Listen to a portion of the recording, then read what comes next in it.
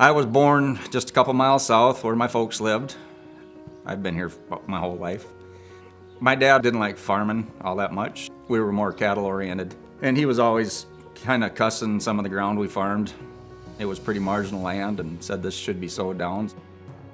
We got 3 great kids.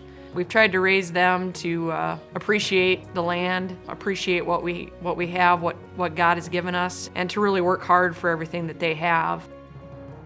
It's not about how many cows you can graze on an acre of ground.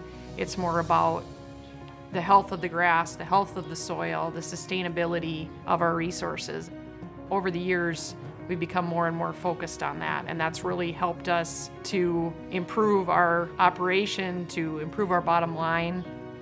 The health of our grassland is what enables us to produce the pounds of beef that we produce. We have different fenced-in areas for our cattle. We let them graze in a certain area.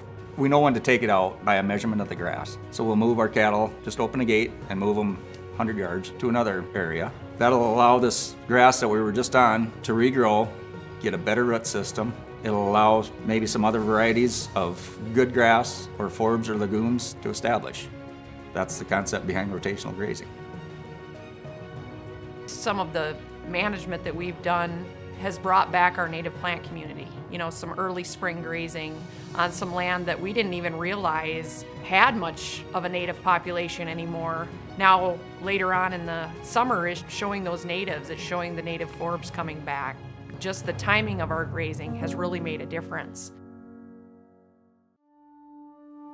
The loss of our native grasslands really impacts us on a global scale.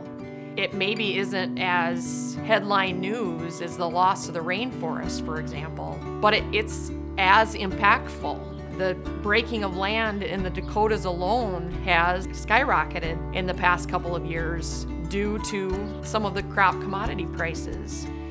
We need to remember that this land was native grassland when we first inhabited it.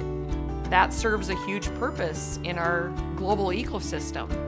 We need to keep that in mind when we are talking about feeding the world, but also maintaining those native grasslands. They're so important. I'm really hoping in future generations that we will have done our job to give them more than what we started with. It'd be fun for my grandkids later on down the road to have good land and soil and water, and I guess that's my main goal.